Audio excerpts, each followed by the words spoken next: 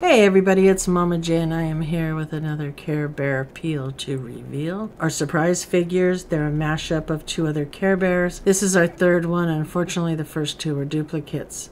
I did not realize till after I'd purchased these and opened the first one when I was looking at the back.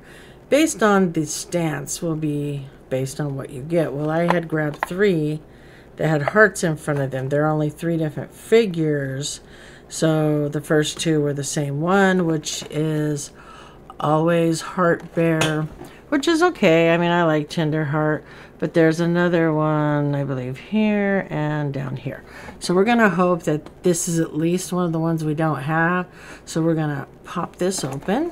Now, as I've showed in prior videos, they all come with this really cool little stand so you can display them. I do collect Care Bears. I have quite a few that are customized from people throughout the community. These are your mashups, but again, based on your stance. You'll see the different stances right here. A heart, no, you know, so those are how you know what you're going to end up with. And there's 3 or 4 for each stance, so you don't know right away. And pulling his feet, I am going to tell you right now that I'm almost guaranteed this is a triple for us because he does have orange feet. And I believe it's just the one with the orange feet. So I'm going to go ahead and, yep, he's a dupe. He's a trip, whatever you want to call it. So let me get the peel off and I'll show him to you. It's kind of a bummer. I don't know. Anybody customize minis?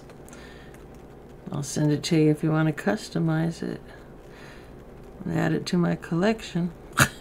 Like I said, I've said before, the peel right where the heart is kind of the hardest peel to get out because it's like on the edges and then you can't get in there and could leave his mask on. So sadly, I've opened 3 of these. Now I know the next one will not be a duplicate because his stance is different.